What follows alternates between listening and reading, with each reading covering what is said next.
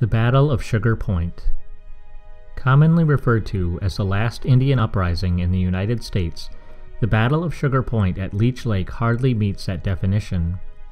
Fought October 5th and 6th, 1898, between a handful of aggrieved pillager Chippewa and 77 soldiers of the 3rd U.S. Infantry, the battle resulted in the death of 6 U.S. soldiers and 1 civilian police officer, but led to no further violence. At the time of the battle, the pillager band of Chippewa were in the midst of a legal struggle to prevent the theft of timber from their reservation lands.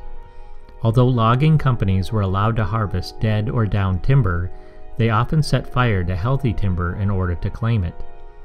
In a petition to President William McKinley written September 25, 1898, the pillagers wrote, "We now have only the pine lands of our reservation for our future subsistence and support.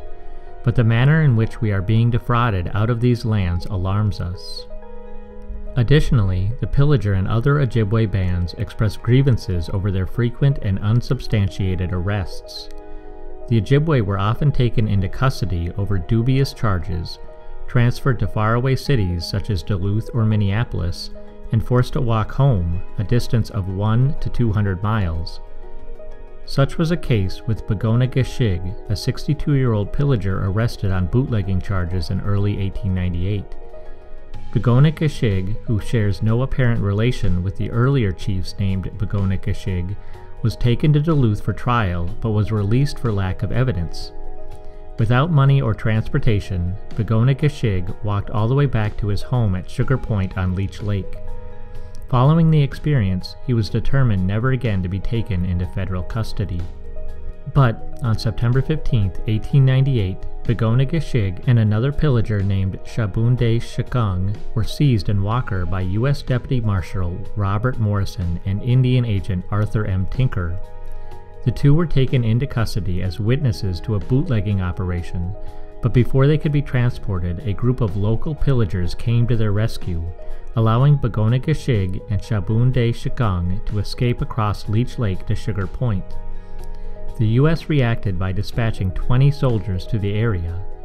The soldiers, led by Lieutenant Chauncey B. Humphreys, traveled to Onegum on Leech Lake, where councils were held with Ojibwe officials.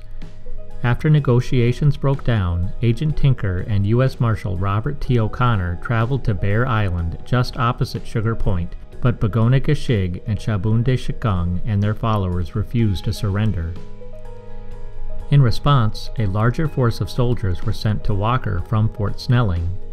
Then, on the morning of October 5th, 2 boats and 1 barge loaded with several Indian officemen, U.S. Marshals and Deputy Marshals, an Army surgeon, 4 reporters, and 77 troops departed Walker for Sugar Point. The troops were commanded by Brevet Major Melvin C. Wilkinson and Brigadier General John Mosby Bacon. The troops arrived at Begona Gashig's cabin on Sugar Point and found that he nor Shabunde Shikung were present. After searching the area, 2 pillagers involved in the earlier rescue were arrested and placed on the boats. Although various accounts of the ensuing battle differ, according to the reports of Bacon and his men, at approximately 11:30 a.m. while the soldiers were stacking their weapons before lunch, an inexperienced soldier forgot to engage the safety on his rifle, causing it to accidentally fire. Fearing they were under attack, the Ojibwe hiding in the woods surrounding the cabin returned fire. The soldiers set up skirmish lines around the cabin, but in the first 30 minutes of battle, many U.S. soldiers were wounded and killed, including Major Wilkinson, who was mortally wounded in the abdomen. The battle settled into an exchange of volleys which lasted into the evening. That night, an Indian police officer was shot and killed by a soldier who mistook him for the opposition. The final casualty of the battle took place the next morning when a hungry soldier was shot and killed while digging for potatoes. After the battle, panic spread throughout the region and the country as false information was disseminated about an Indian uprising. Newspaper headlines read, "Rumored Massacre of 100 Soldiers" and "Fierce Fight with Bear Lake Savages in Minnesota." In Bemidji, residents barricaded themselves in the courthouse until a militia sent from Duluth arrived to protect them from the perceived threat. In Walker, 214 troops arrived armed with a Gatling gun. Eventually the panic settled, and on October 10th, U.S. Commissioner of Indian Affairs William A. Jones negotiated for several days with pillager leaders at Leech Lake. As a result of the negotiations, several of the September 15th rescuers were given into custody, but none of the men involved in battle were charged or arrested. Also, neither Bagona Gashig or Shabun de Shikung were arrested for their escape or refusal to surrender.